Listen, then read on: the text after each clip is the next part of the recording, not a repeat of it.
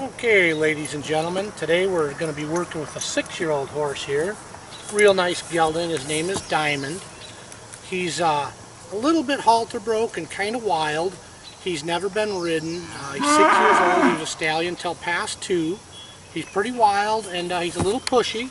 So I've got the stick in case he crowds into me. I push a stick on him. We're going to do some halter breaking techniques. Notice that I do have my chaps on in case he mows me down, steps on me, knocks me on the ground and whatnot. I do keep a nice long 10-foot lead rope. This one's almost 12 actually.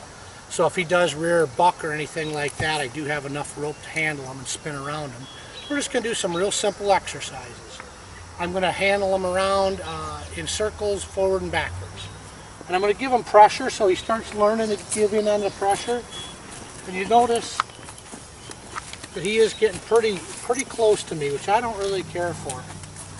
So I'm using the stick a little bit, just so he doesn't crowd my space. Now I'm going to go on the other side.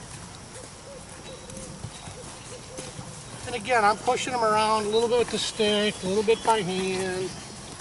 But then if he gets too pushy on me, I've got the stick to keep him back. So I'm kind of doing that. Not really getting on him too hard, but see how he pushed on my elbow.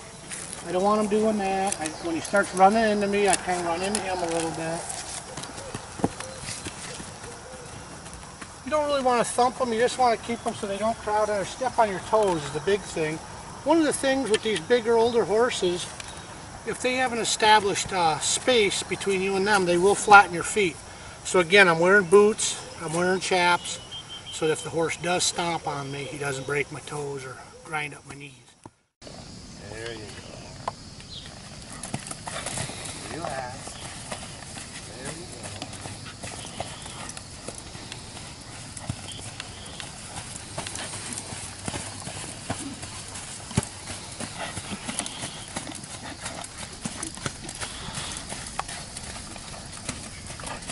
Good job, buddy.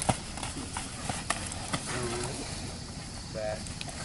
And I mean, it's just a touch. You don't have to pull hard. Yeah. He comes right back. Good.